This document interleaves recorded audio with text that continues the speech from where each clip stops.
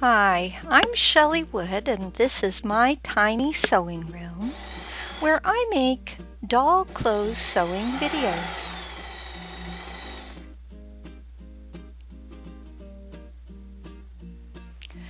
Today I'm going to show you how to make a little white cotton shirt, very simple little white cotton shirt to fit teeny tiny dolls like the 6-inch Mini Elsa doll, the 5.5-inch Mini Anna dolls. These are of course both from Disney, and then a number of other dolls in this size range. But before we begin, please go to my website, shelleywood.com, to download and print this free PDF sewing pattern. There's a link below. Use your pattern to cut out all the pieces shown here. Lay one bodice front on top of another bodice front, keeping right sides together. That means the pretty side touches the pretty side, especially if you're using a printed fabric like this one.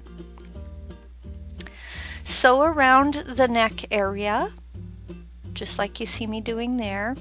Once you've finished sewing around the neck, carefully clip along the edge of the seam you've made. And you'll see me doing that right here. Now I've actually sped this up, fast motion, so you want to really take your time to make sure you don't accidentally cut your seam. Invert the garment front and press that seam. So one of the things that can help with inverting, maybe not on this piece but on future pieces, it's helpful to use a chopstick when you're inverting those tiny pieces.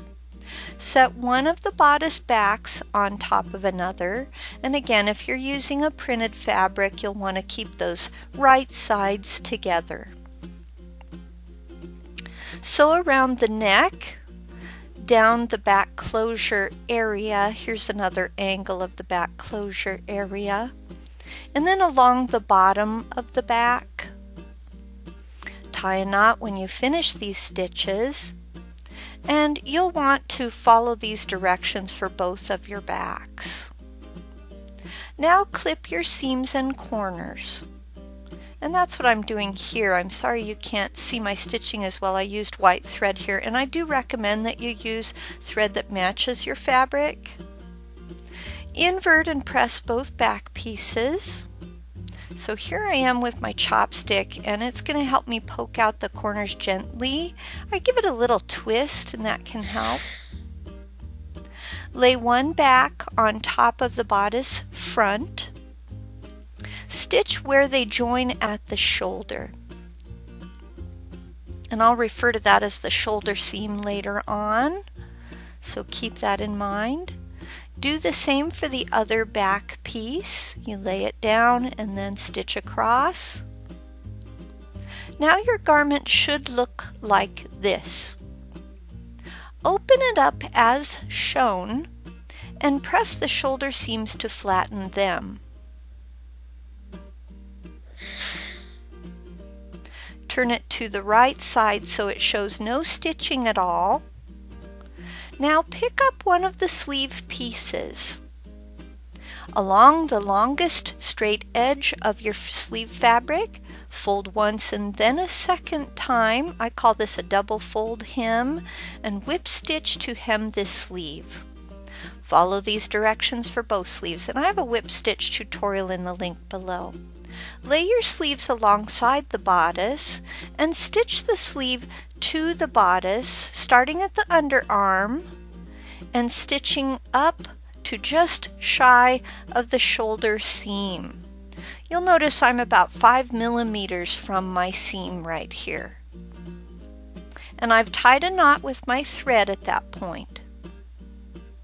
Pull the sleeve around to the other underarm like you see me doing in this video clip. So I just grab that little corner of the sleeve, and then I pull it around to the underarm area of that back piece.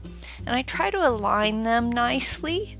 Then I'm going to start stitching right where my thumb is pointing. Stitch again from the underarm to just shy of the shoulder seam, just like we did before, and there will be a tiny gap between the sleeve and the bodice. Usually the sleeve has a little more fabric.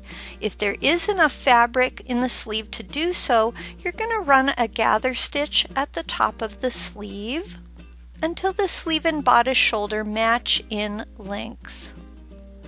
Then stitch the sleeve to the bodice shoulder, actually attach it. My gathers here are pink and my stitches are blue, so you can tell the difference. Now your garment looks like this on the right side and it looks like this on the wrong side. And you'll want to follow the same directions to attach the other sleeve, just like you did the first sleeve. Flip the garment over to the right side. Fold one sleeve in half like this so you can see the stitching, and then stitch from the sleeve's hem through the underarm area. And then you'll want to stop and tie a knot about 7 millimeters from the bottom of your back piece. You don't want to finish this side seam just yet, trust me. Do the same with the other side, folding it down as well and stitching from the sleeve's hem to part way down the side. Turn your bodice upside down like this and insert the raw edges of the bodice front inside in between the two bodice front pieces. It's important to make sure that your front is going to match up with the length of the back pieces, and I'm sure this is complicated, so I'm going to show you in video format as well. So you hold it like this, kind of upside down. You open up the bodice front, and then you start pushing in the edges of the bodice front inside the bodice front itself. What we're doing is sort of like making a sock puppet. And what you want to do is check to see, is it the same length as the back? And if not, make an adjustment. And that's what I'm doing now. I'm making an adjustment, pulling it down just a little bit so that they will be the exact same length.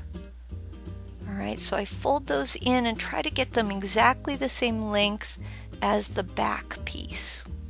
Now I'm going to whip stitch along the bottom of the bodice front, and that's what I'm doing right here. And you want to keep it well separated from the backs so you don't accidentally stitch it to the back. Now you're ready to finish sewing the side seams. Here's a closer look at the final side seam, and you'll do that on both sides. Invert the garment, and again your chopstick might help. Those sleeves are very tiny.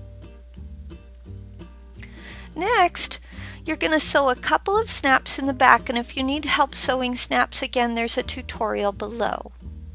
Now you're ready to try your shirt on a doll or dolls, and look how adorable that is. With white cotton, it looks good with everything from pants to shorts to skirts, and it doesn't matter if it's a pattern or not. What if there was an easy way to take a big doll pattern and resize it to fit a little doll, or vice versa? I'm Shelley Wood, the doll clothing designer, and in my pattern alteration class, I'm going to share with you my resizing formula. Pattern alteration is when you take a pattern that you already own and you make changes to it. Let's say a dress doesn't fit your doll quite right. I'll show you how to create a gusset to extend the dress's bodice. Along the same lines, I'll show you how to use a doll's body measurements to lengthen and shorten shirt sleeves, and to recreate the pants patterns you already own so they will fit dolls of different shapes and sizes. Following my instructions, you'll learn how to reshape dresses and skirts, making them fuller or less full, depending on the look you're going for. With this collection of more than 40 videos, you'll use my measurement guide and dozens of tips and tricks to create a full wardrobe for the doll or dolls of your choice. I invite you to join me. We are going to have so much fun.